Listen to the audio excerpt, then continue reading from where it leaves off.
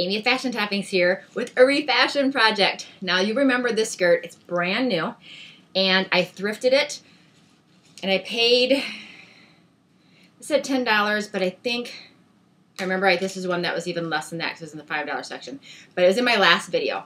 But I decided I'm going to go ahead and tackle it today because I want to wear it. You'll remember this because it's the gorgeous tie-dye, just ombre dyed fabric. It's got the peach at the bottom, orangish peach, white, and then the green. What I like about it, it has the eyelets, you know, these little layers. But look at that, it's a small. I am not a small around my midsection anymore. I've grown to accept that.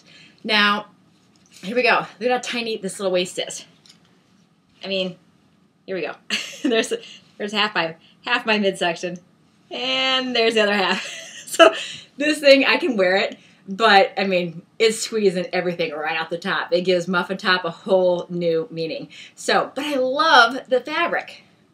So what I'm going to do is I can picture this being T-length or, you know, shortly below the knee. I can see it being shortly below the knee and wearing it with boots this fall and a nice chunky sweater.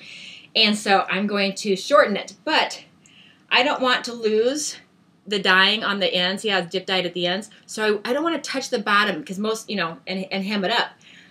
I want to make the waistband larger. Well, guess what? See how the fabric goes out?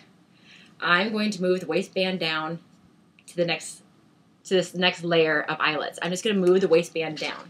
So I'm going to shorten the dress basically by that much. So it'll make it just short, and it'll make it short enough where you can see that I'm wearing boots underneath, and some of my cute boots will get some visibility for once. Because I always, you know, you see my shopping, I wear a lot of long skirts, and I love tie-dye. As you can see, these are the tie-dye shorts I told you I shopped. I got them at Gap, $9.99, and then they're in the clearance section, another 60% off. I mean, I think I paid like $4 for them, and then it was tax-free weekend because I got them during that school shopping weekend when I was on vacation. This is one of the things I had to ship back to myself because I didn't room my suitcase. So, on to the project. I'll quit gabbing.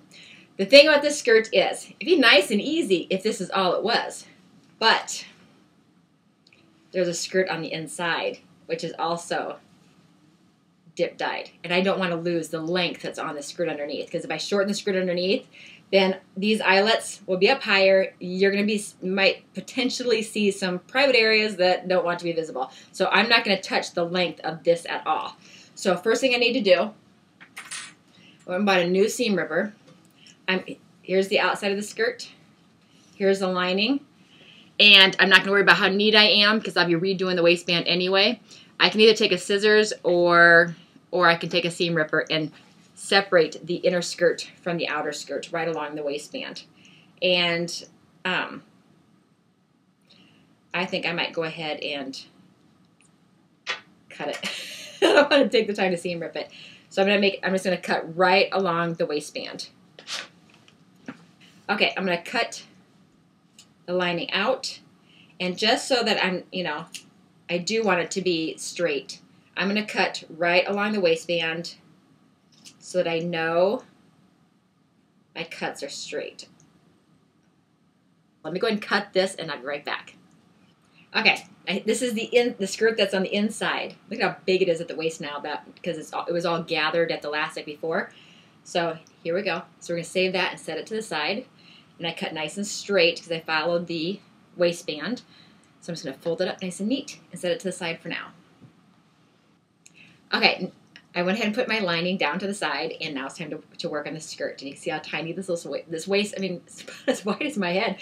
I'm going to bring it all the way down to this first row of lace. Now, if you don't have this lace as a guideline, then you're just going to have to measure down from the waistband.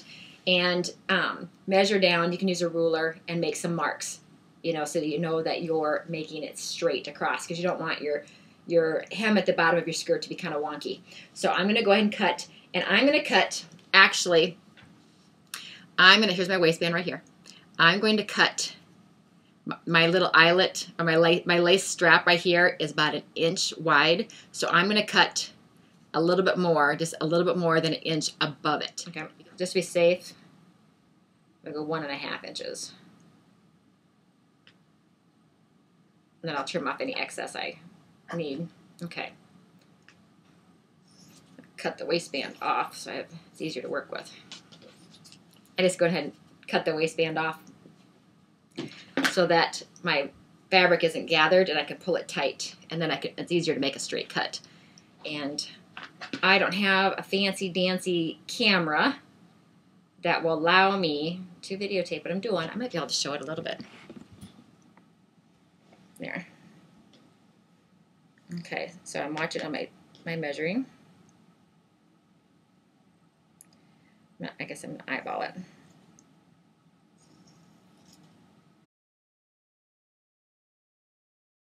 Okay, I'm going to go ahead and pin this so it doesn't move around while I'm cutting. I'm pinning my 2 layers together just because it wants to move around while I'm cutting. And so I'm going to pin the 2 together.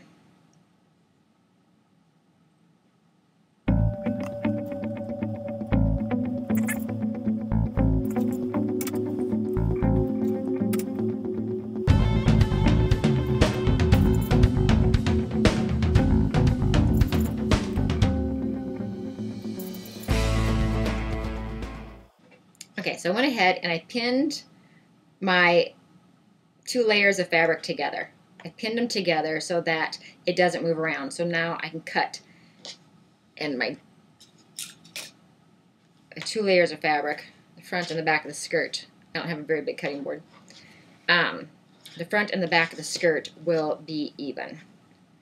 So go ahead. I already cut the front, cut the back.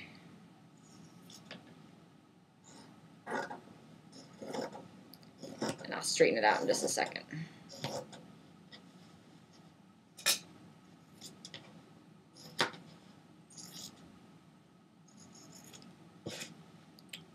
Okay, so now, as you can see, my waistband used to be up here.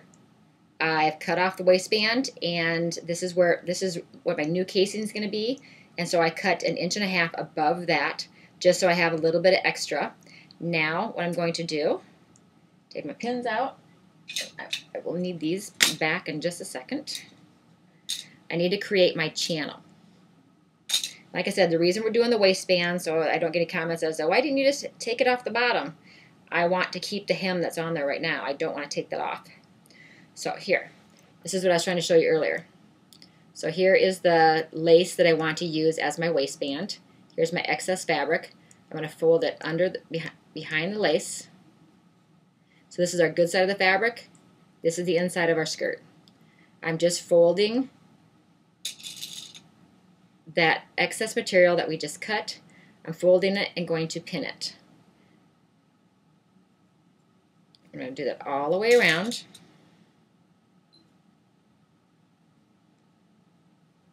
Keep folding that fabric down because I need fabric behind the lace in order to make a channel so I can run the old string through that was in the old waistband. I'm going to reuse that because it matches the skirt still. And I just keep folding it. What's nice is that this has the lace, so it's giving me a guideline. If you don't have the lace to follow as your straight line, you will have to measure probably from the bottom of the skirt up and make chalk lines. Okay, let me go ahead and fold this all the way around, and then I'll be right back to show you what's next. Okay, so I pinned all the way around. Here's the inside of my skirt. See, it's going to be a channel. There's the outside of my skirt. That's the lace. So I'll have a nice finished looking edge. Now, you could go ahead and put the lining in now, but for me, this lace is so see-through on the outside, I don't want to be able to see the lining, the edge of the lining inside the lace, so I'm going to attach it last. And I'm going to trim this up and make it nice and neat, and then I'm going to attach it. So let's go ahead and just concentrate on the skirt first, and then I'll add the lining on. So, as you can see, I made the channel all the way around. See how nice of a border that's going to be? And then on the inside, and then I'll cut off the excess fabric. So now we're going to take it to the sewing machine, and same thing as I do in all of my videos when I do channels. I do channels a lot. You'll see in a lot of my videos. Now we're going to sew. We're going to sew right along the edge down here at the bottom. See, here's my skirt. In the least, the least obvious spot. Making sure you don't sew up here because we need to leave this all open on the inside because we're going to run our string through it. We need to make a channel. So we're going to sew all the way around the skirt at the bottom of our band. And that's going to make our casing. So let's go ahead and do that right now. Okay, I already have matching thread in there. Okay, I'm going to slide it onto my sewing machine. My laptop is like right up against my sewing machine, so it's not giving me a lot of room. Someday I will get a better setup. And I have my needles all facing the wrong way. And you're all going to notice that, but I guess I worked a little too fast. So either fix your stitch or do a back stitch, whatever your sewing machine calls for. I have the fixed stitch. So, and just follow the bottom of what will be your casing. And go all the way around. Okay, now follow all the way around the bottom of your casing.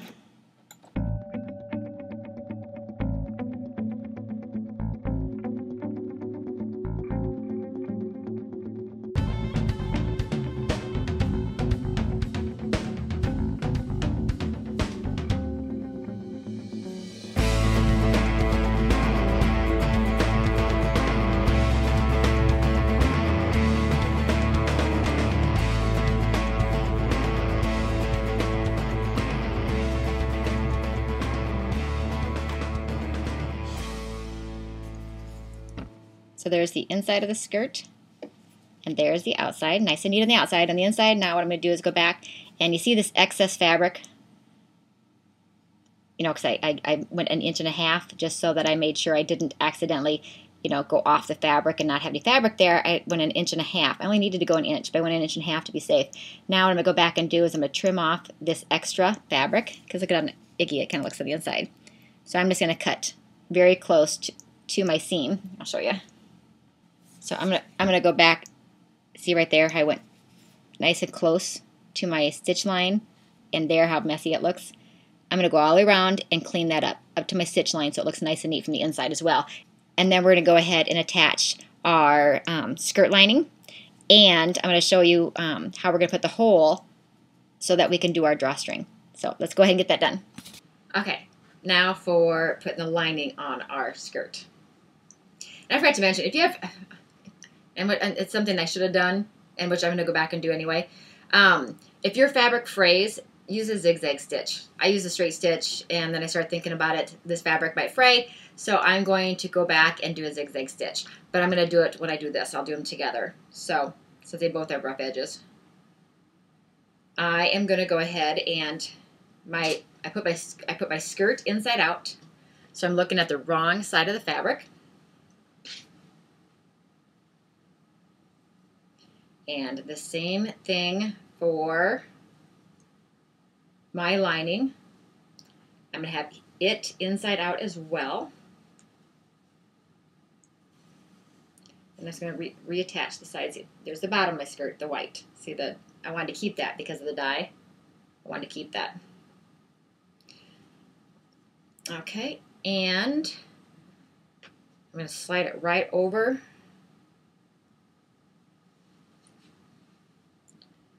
Because I have my skirt inside out. Let's slide it right over it, because we're looking at the inside of my skirt.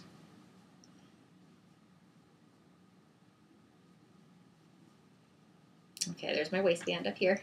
See? Okay, let's set it down a second. And I'm going to make sure if I have any side seams, which I know I do, make sure the side seams match up. Okay, so I matched up my side seams, and now I'm just going to pin right along the waistband, holding the two together. I'll go ahead and do that, and I'll show you as soon as I get it done. So I have it all pinned on, and as you can see, there's my good side of the fabric, and there's my wrong side of the fabric. I actually went up above my sew line, because I'm going to be stitching from the right side of the fabric, so I make sure it looks nice and neat. So when I'm sewing on the right side of the fabric, right where I just got done sewing, I'm sewing in the exact same spot. This time so I can catch this little bit of fabric here. And I'm going to use a zigzag stitch this time so that I don't have to worry about any frayed edges, and as an extra reinforcement. Because I used the straight stitch before So now we're going to be using a zigzag stitch just to take care of fraying, in case there's any fraying, and also just to reinforce this. I'm sewing the 2 layers together. So as you can see, there is the old stitch line when I made my casing just a minute ago. I just went ahead and pinned all the way around the skirt, the lining. I'm on the, and my skirt is inside out. My skirt is inside out, and I'm just sewing the 2 together. So there's the opening of my waistband. So let's go ahead and take a sewing machine and do that real quick.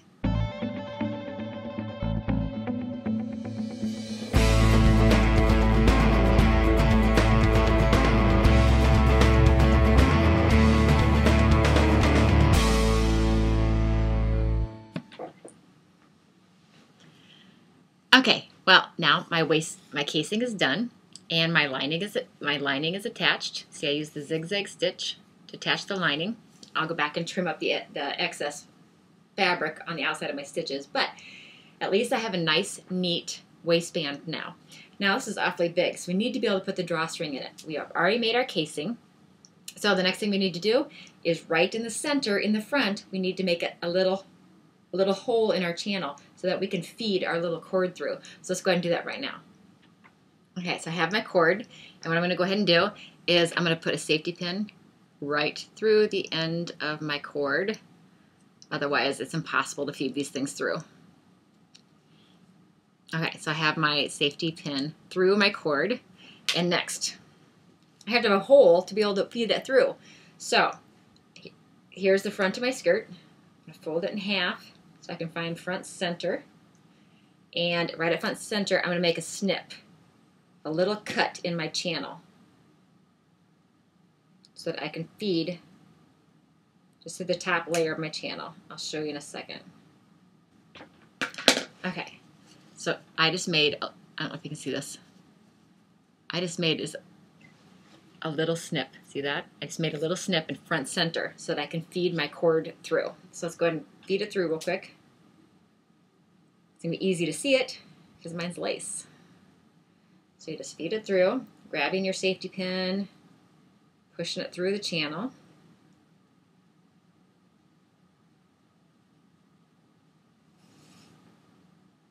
I'll go ahead and keep feeding this through, and when I'm all done, I'll be right back. Okay, now I've fed my cord all the way through, and now look at how much bigger this waistband is. Remember before? Oh wait, I still have it. Okay, this is the old waistband. Remember how tiny this thing is? Okay, look, it doesn't even reach shoulder to shoulder. That's how tiny this is. But I gave this skirt a chance. I loved the fabric. So just because this waistband is small, remember, they gathered the fabric, so there's a lot of fabric there. Even though this waistband is a small, and this is a small skirt, and I am definitely not a small girl, guess what?